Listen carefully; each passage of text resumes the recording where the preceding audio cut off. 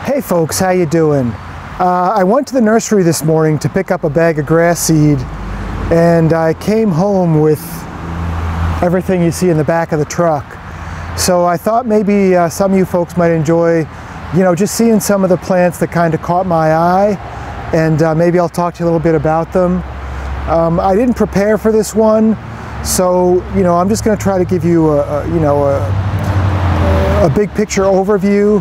And you're welcome to use Google if you want to, get some more information about these plants.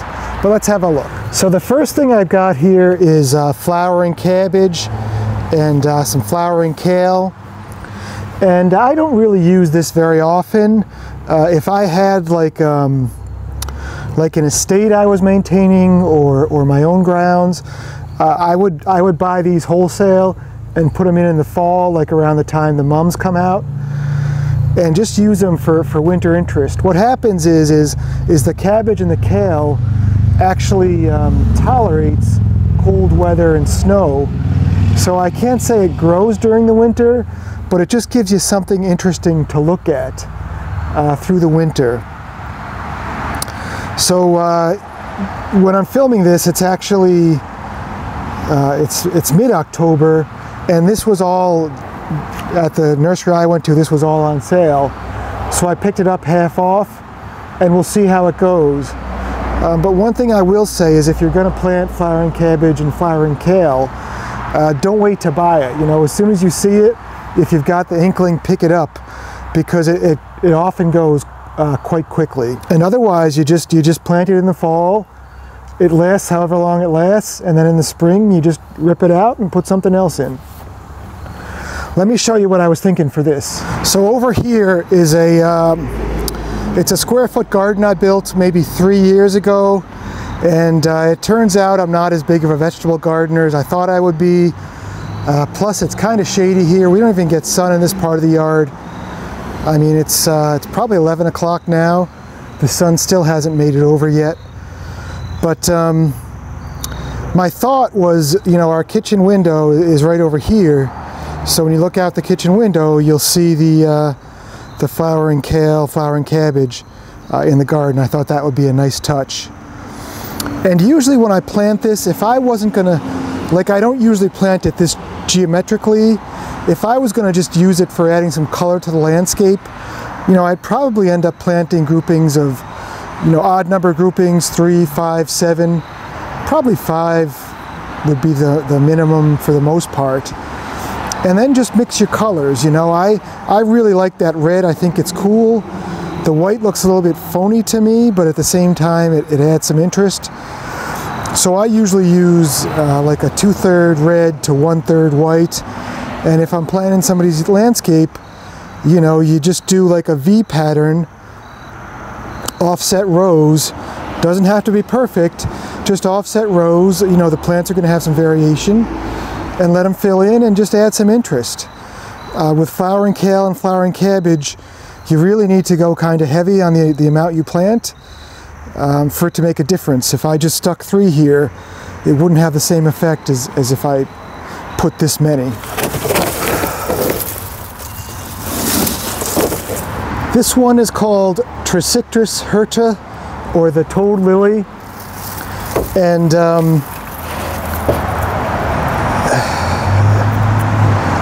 this is actually the first year I've grown this. I planted some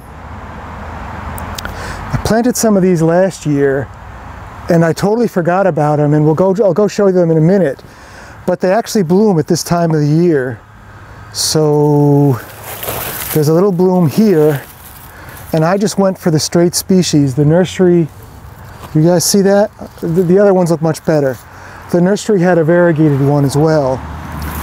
But these don't look like much now, but late season, they're blooming. So it's October. These are blooming. These are starting to die back. Again, there was a hybrid one at the nursery that wasn't dying back. I thought I'd try with the straight species. Toad lily, late season bloom, and Google it, because I don't really know a ton about it. But let me show you some more in the garden over here. So right here, this is a toad lily I planted last year. And sometimes I'll be at the nursery and buy stuff, and plant it just so I can remember they exist. And I didn't realize they flowered this late. But again, it's mid-October and full bloom. So this is Toad Lily Empress. And it says right here on the tag, bloom time summer to autumn. Now, one thing about the toad lily is it says, it actually says it grows in part shade to shade. And it looks like, I mean, this is, we're under maple trees right here and under a dogwood. But one thing I want to point out as well is it says to keep the soil evenly moist. So I don't know if this plant is going to do okay where, you know, next year where it's growing now, because this to me is dry shade. So you want to keep it in a little bit of a moister spot. But we had such a rainy year that I think that's why it's flourishing so well. But if you have a shady spot that the soil stays moist most of the year, you know, give it a shot.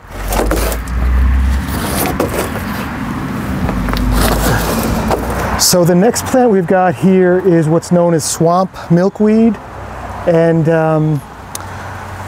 I bought some of these about 3 years ago, and I put 3 in my yard, and I'll show you those in a minute, or what's left of them. Unfortunately, I don't really have water around here. I don't really have a consistently moist area. But if you've got a spot, and I think swamp milkweed will do okay if it's got a little bit of shade and it's moist, like the edge of the water, I think this is a good choice. But one thing I noticed is I brought 3 of these back and planted them, and within an hour or two there was a butterfly flitting around. So they're going to eventually get to be 3 to 4 feet tall. I mean, next year these will push 3 to 4 feet. They have a flower on top that's like a bunch of small flowers grouped together, and butterflies love them. So if you're into, you know, attracting butterflies, this is definitely one of the plants to have. Let me show you what I got. We're back under the maples again. The toad lily is over there. So again, like maybe 2 years ago, I put a grouping of 3. I don't even remember where they were. And this is the only one that survived. And, you know, they get a pretty thick stem. And I think the secret to these guys is to just have that consistently moist soil, or basically not dry shade. I'm pretty sure I just did the worst possible situation. But I'm not sure where I'm going to put the ones I got today, because I want to think about it a bit and find something that's moist and like partial sun. So we'll work on that.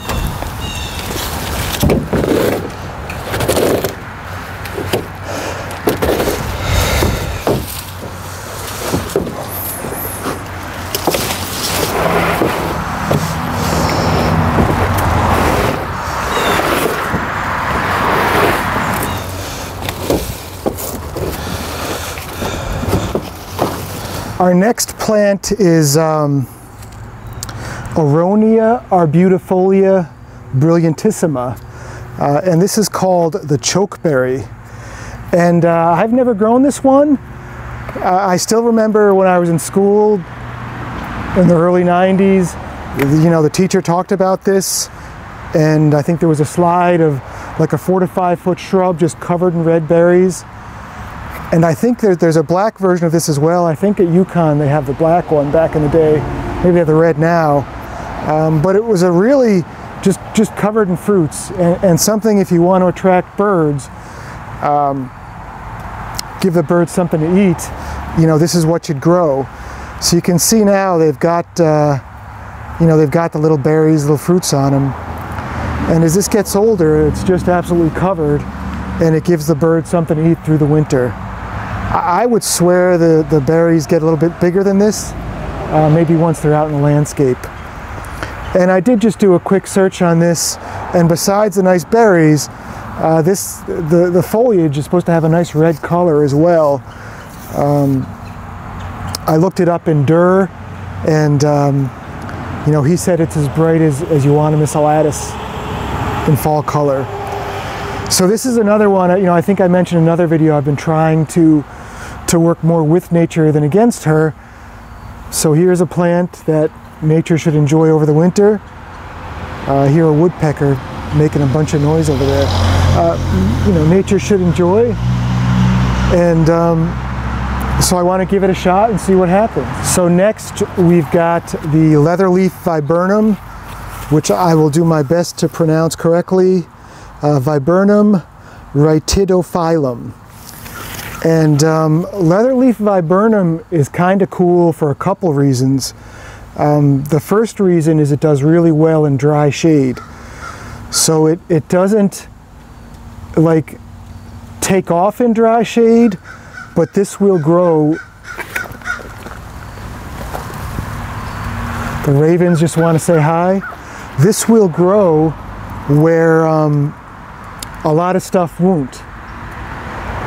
The second cool thing about it is it's semi-evergreen, so not all the leaves are going to, you know, stay over the winter, but most of them will stay over the winter, so it'll give you somewhat of a screening habit as well. So I've got a spot I'll show you in a minute where I put a couple in a couple years ago that were probably this size, and it's a really tough spot, and I think you'll get an idea what I'm talking about. It does have a flower in the spring. It's not really like as showy as like a double file viburnum, but it will have a nice flower in the spring. You know, the foliage has this glossiness to it. It's pretty cool. If it's a wet year, you'll often see some blooms later in the season.